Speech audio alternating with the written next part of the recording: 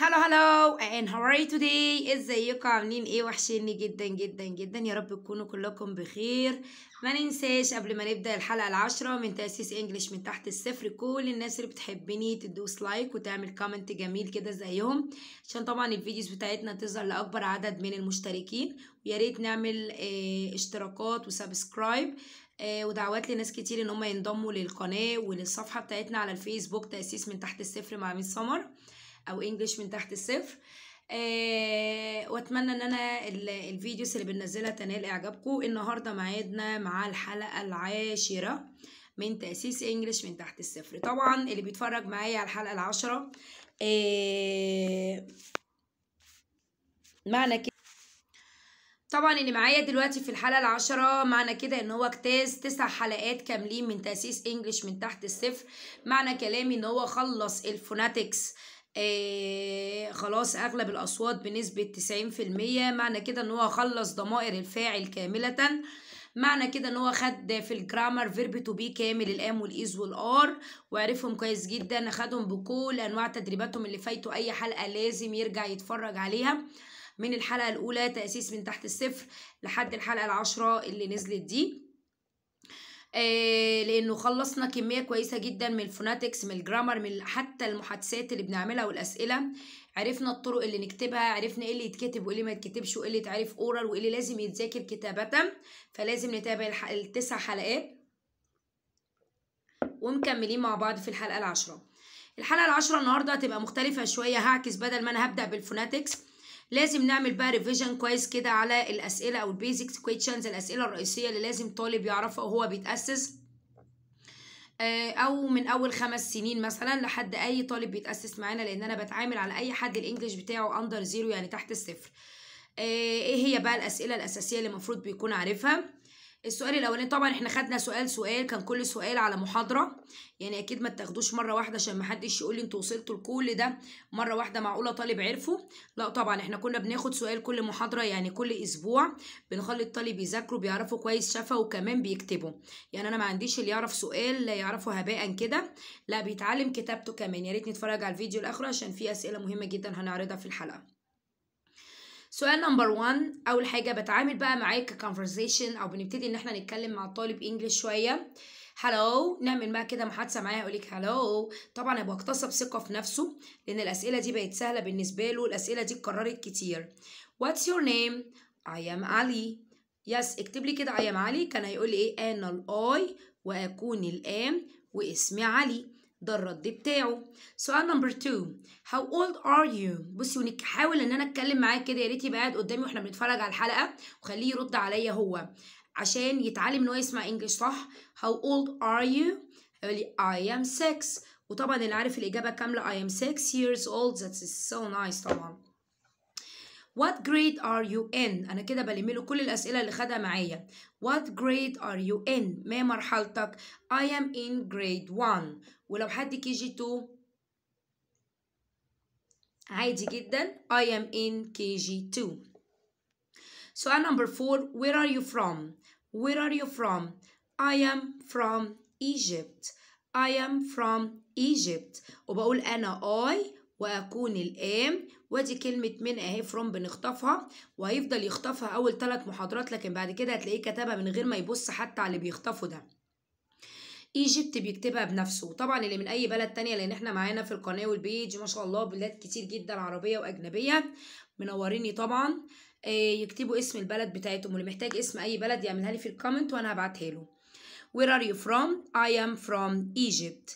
طيب ده لو انا بسأل على البلد. طب لو انا بسأل على المحافظه اللي اتولد فيها او اللي عايش فيها، Where do you live؟ ما ينفعش اقول where are you from. Where are you from ما بلدك، بسأل عن البلد مش محافظه، ما تنفعش اسأل بيها عن محافظه. Where do you live؟ أين تعيش؟ I live in Cairo. برضو بيكتب أنا I عايشة هي live، يلا اخطفها، وكلمة in سهلة I in، وكلمة كايرو. أوكي thank you. يبقى يلا بقى تقومي تتكلمي معاه كده. طبعا عرفنا بيكتبها ازاي، واللي ناقصه أي سؤال بيعرف يكتبه ازاي من الحلقات السابقة. يبقى what's your name؟ I am Ali. How old are you Ali؟ I am 6. What grade are you in؟ I am in grade 1. Where are you from؟ I am from Egypt. Where do you live؟ I live in Cairo. ابتدي بقى في المره التانية وانا بتكلم معاه كده اكلمه بالسرعه اللي انا عملتها دي. اول مره بحاول اذكره وانا بتكلم كده ان انا بدخل عربي في الموضوع، بعد كده ببتدي اعمل محادثه معاه اسرع وهو كمان هيرد اسرع بالممارسه. بعد كده بحاول ان انا اراجع اعمل ريفيجن برضو على الضمائر المتكلم او ضمائر الفعل subject pronouns علشان سريعا لازم الطالب يفتكرها. احنا كده في الحلقه العاشرة يعني خلصنا ضمائر متكلم، خلصنا 5 اسئله مهمه جدا وبيزكس كويشن، اسئله اساسيه لازم يعرفها في سن التاسيس او السن الصغير. انا ويتملاهم كده، واحاول زي ما قلت لكم الرسومات بتثبت الكلمات جدا عند الاطفال. لازم المراجعه دي انا عارفه بقول لك ايه، ما تستسهليش وتقول يلا اللي بعده وخلاص. هي شي اس اتش اي، هو وهي ومش انسان، ات نحن وي نحن وي نحن وي، دبليو اي دبليو اي دبليو اي. ده كده الطالب اللي بيكتب مش انتي نهائي، هو اللي بيكتب هو اللي بيغني. بيشاور عليه بيقول له انت او انت او انتم، انت يو انت يو انت يو، واي او يو واي او يو واي او يو واي او يو، هم زي هم زي. حتى زي علمتكم تكتبوها ازاي باغنيه لطيفه. تي اتش اي واي يو يو لعبه، تي اتش اي واي يو يو لعبه. برافو علينا. برضو خدنا مجموعة كلمات زي كلمة قلم جاف بن، والقلم الجاف بن. نبتدي بقى نغني وناخد الكلمات على هيئة مجموعات. يلا نشوف هنغنيها ازاي. طب مش الكلمات دي هتبقى تقيلة عليه دلوقتي يا تيتشر؟ لا، هي طبعا هتبقى تقيلة في الأول، لكن بعد كده بالأغاني والحاجات اللطيفة وإن الطالب لما يتحسن في القراية هتبقى سهلا جدا بالنسبة له. القلم الجاف بن، والرصاص بنسل، والرصاص بنسل. كتابي هو بوك، كتابي هو بوك، كتابي هو بوك. في الشنطة وهي باج، في الشنطة وهي باج، في الشنطة وهي باج. مسطرتي يعني رولر، مسطرتي يعني رولر، مسطرتي يعني رولر. بالرية هي شاربنر. لازم يا حبايب قلبي ان احنا نعرف الحاجات دي. ادوات تولز اوف سكول، ادوات المدرسه طبعا لازم يبقى عارفها كويس جدا لان ده بيستخدمها بشكل يومي. اول حاجه ايه بقى طب انا حفظها له زي تيتشر سمر. في الاول اغنيه، في الاول اغنيه، بعد كده ابتدي اساله على اسم وهو عن طريق سؤال وات از ذيس، ما هذا. تعال اما نجرب. القلم الجاف بن، والرصاص بنسل. كتابي هو بوك، في الشنطة وهي باج. مسطرة هي رولر، مسطرتي هي لورر، مسطرتي هي رولر. براية يعني شاربنر، براية هي الشاربنر. مقلمتي بنسل كيس، بحط البنسل جوه الكيس. كلمة كيس حتى بتخيلها كده للأولاد. بنسل قلم رصاص بحطه في كيس كده شبه الكيس بتاع ماما بالسوسته كده، يبقى بنسل كيس. مقلمة بنسل كيس. وبحب انا ازود لهم كلمه اللي هي فلاسك، والزمزميه فلاسك، والمزمزيه فلاسك. بعد ادلعها كده للاولاد في الاغنيه فتلاقيهم حفظوها. وهفتحها لكم في لايف قريب جدا على بيج الفيسبوك الاغاني ازاي توصليها للطفل في السن ده. القلم الجاف بن، والرصاص بنسل. كتابي هو بوك، في الشنطة وهي باج. مسطرتي هي رولر، براية تقيلة شاربنر، براية تقيلة شاربنر. مقلمتي بنسل كيس، مقلمتي بنسل كيس. والزمزمية فلاسك، الزمزمية فلاسك. لازم نعرف أدواتنا طبعا، نقولها لآخر مرة. القلم الجاف بن، والرصاص بنسل. كتابي هو بوك، في الشنطة وهي باج. مسطرتي هي رولر، برايتي تقيلة شاربنر، برايتي تقيلة شاربنر، برايتي تقيلة شاربنر. في المقلمة بنسل كيس، مقلمتي بنسل كيس. والزمزمية فلاسك، والمزمزية فلاسك. وبكده تبقى أغنية لطيفة عرف بيها الكلمات شفوي. طب ايه يا تيتشر سمر اللي ممكن يعرفوا بقى لو انا عايزه اساله بيها كانجلش بقى، طالب كده حابه ان انا اتكلم معاه عن طريق سؤال what is this، ما هذا. what is this، what is this. it's a pencil. هو بقى يحط لي قبلها it's عشان هو كده عايزينه بقى يبدأ يتكلم للسؤال عن الشيء ما هذا، للسؤال عن الشيء ما هذا. what is this، it's a pencil، it's a pen. what is this، it's a pencil. What is this?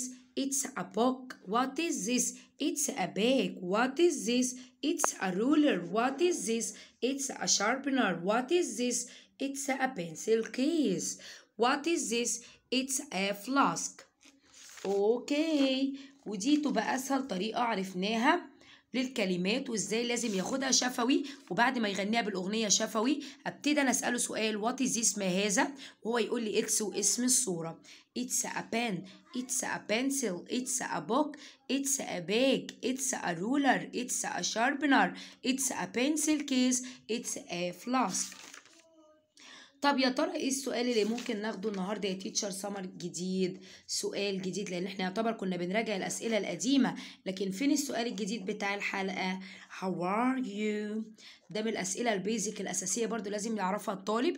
How are you من غير old، عشان في طلبه بتبقى مستعجله بتقول ايه How are you؟ I am 5، I am 6. يا حبيبي مفيش old، old هي اللي كام عمرك. لكن لما اقول How are you؟ How are you today؟ كيف حالك اليوم؟ How are you today؟ I am fine. I am fine thank you. I am fine thank you. طبعا الطالب لسه مبتدئ فكلمة thank you هتبقى تقيلة عليه، يقدر يكتب لي I am fine بس، لكن thank you على الأقل يعرفها لي حتى لو oral شفوي. تمام؟ How are you today؟ كيف حالك اليوم؟ I am fine thank you. How are you today?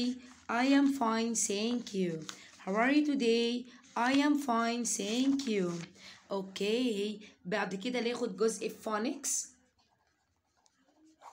دمج حرفين فتح.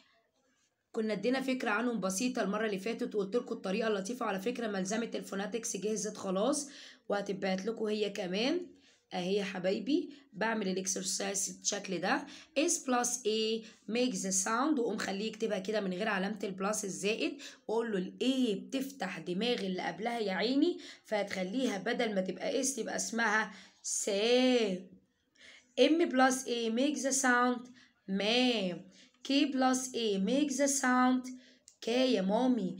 B plus A makes the sound ب.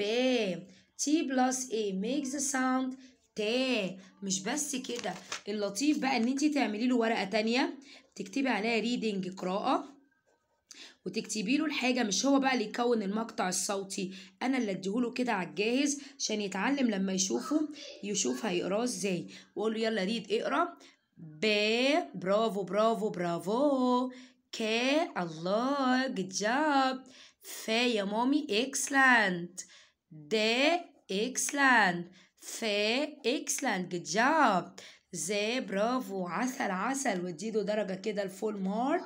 قول very very good. كده بدأ يدمج حرفين فتح ويقراهم لوحده.